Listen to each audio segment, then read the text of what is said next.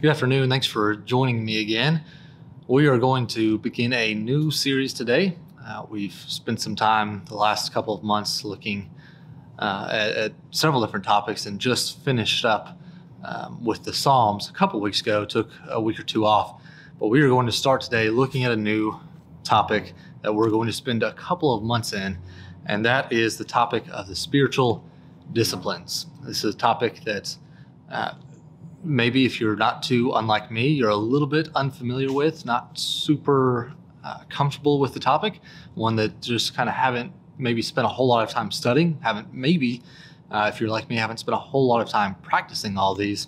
But there's a book that whenever you talk about spiritual disciplines, you almost have to look at, and that is Richard Foster's Celebration of Discipline, The Path to Spiritual Growth. And I'd highly encourage you to go pick up a copy of this. It is a phenomenal book. He has just done a phenomenal job. This is actually the special anniversary edition, I believe, the 25th anniversary. I can't remember, 20th, 25th anniversary. It was written, I believe, 1978. So this is even a slightly older edition, but it is a very, very good book. And as we begin looking at these, again, I know that this is something that maybe we haven't spent a whole lot of time looking at. And if you have, that's fantastic. Please share your wisdom with me. But it's something that I hope that we can study through together, but not just study, but learn to practice these and learn to and grow together through the practice of these disciplines. But as we begin, I want to take this week to just kind of look, really, it's chapter 1 in his book, but it's really just an overview. And the question that I have is, why study the disciplines? Why study the disciplines? Or better yet, why practice the spiritual disciplines? What's the point? Why should we practice these spiritual disciplines that he lists here? In order to benefit from them, we must first answer this very basic question. If we can't answer the question of why we're practicing these, then it's going to be very difficult for us to actually gain any meaningful benefit, to actually grow from it. And ultimately, the reason that we practice, hopefully the reason that we practice, the purpose of practicing the disciplines is for spiritual growth. The reason that we're going to look through this book, the reason that we're going to look at these spiritual disciplines that Jesus himself practiced, is so that we can grow deeper. Because we want to be people of deeper faith, people who have a more intimate relationship with the Father. And it's through the spiritual disciplines that we are able to achieve that. I think some of us may be hesitant, or may in the past have been hesitant to practice some of the disciplines because of how they're viewed. Maybe because there are other groups that have practiced them and we don't want to be like them. And so we've been kind of hesitant. We maybe have said, okay, there are certain things. I mean, obviously prayer is in here. We're people who pray. Worship is in here. We are people who worship. But then we get to certain disciplines like meditation or fasting or solitude and simplicity, and we say that's just not really for me. And we pick and choose which disciplines we practice, and then we leave the rest aside for somebody, maybe another group to practice, maybe somebody who's more spiritual than us is how we might say it, or maybe it's just something that we simply don't think we have time for, or we just don't view as being that important. But I think that we need to understand the purpose of the disciplines in order to better understand why we should practice them all as a whole, not just kind of picking and choosing our favorites. Because I think for me, for the longest time growing up, the reason I picked and chose the disciplines that I did is because I thought, well, prayer is one that's transformative. Prayer is something that can help me be closer to God. I feel the immediate effects of that, and I see that prayer really has the power to be transformative. And in the same way, worship is something that's transformative. Maybe for you, you say that, well, we've been commanded to worship, we've been commanded to pray.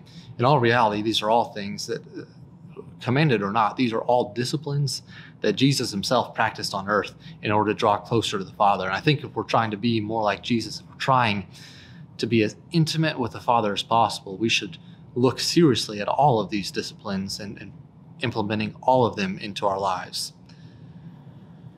But I think that sometimes, at least for me, it's that I've said I don't want to fast because there's nothing transformative about fasting.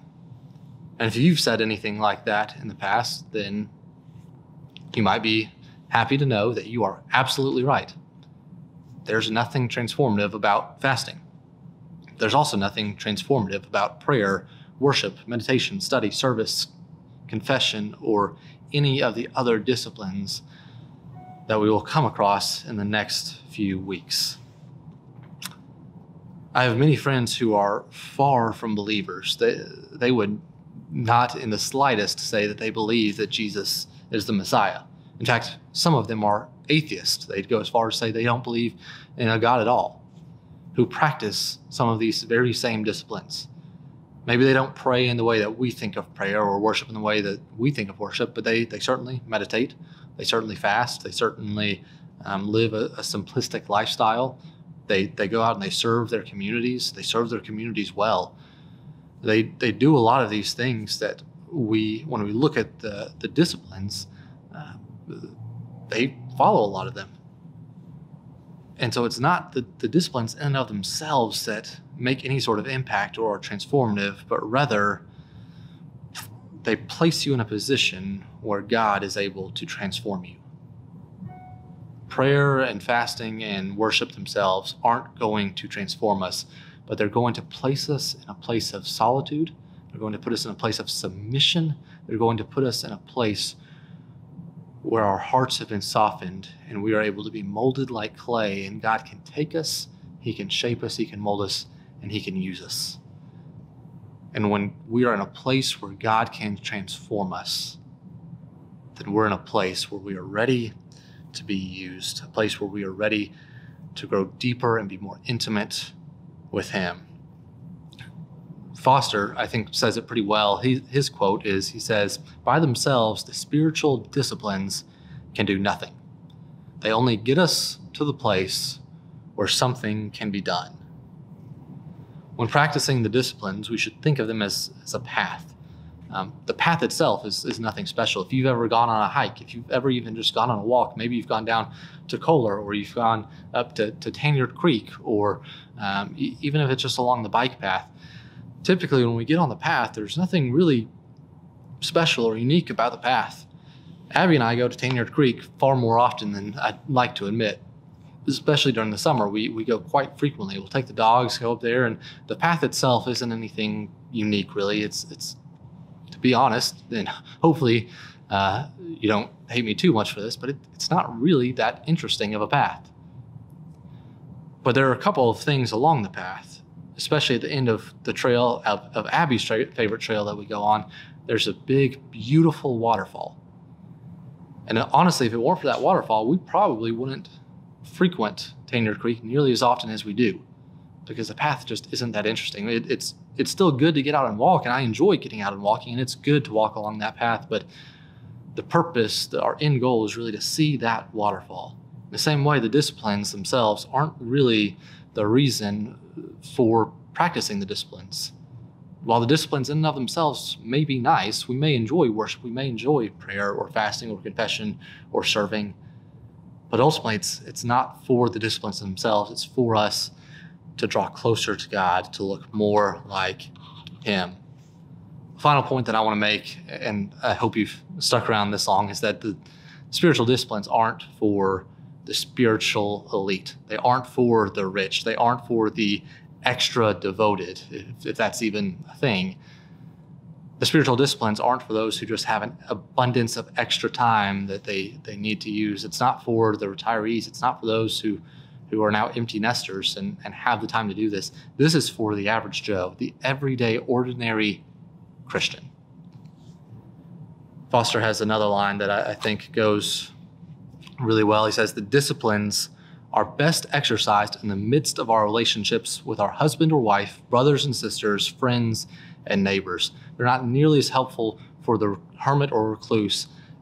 The disciplines are best used in relationship." And so when we're in the middle of busy, hectic relationships, that is when these will benefit us the most. So I hope over the next few months, as we look at these, it's going to be probably 11 or 12 weeks that we continue to look at these disciplines. I hope that you will practice them with me. I hope you will implement these into your lives, that you will allow the presence of God to come in and transform your heart to look more like His. My prayer is that as we continue to practice these together, that we can celebrate the disciplines because they've led us closer to the Father. I want to end with one final quote from Foster. He says, "We have only one thing to do, namely experience a life of relationship and intimacy with God." Jesus did it. I hope and pray that we can do it too, that we can come into closer unison with him by following his guidance and practicing the disciplines that lead us to spiritual growth.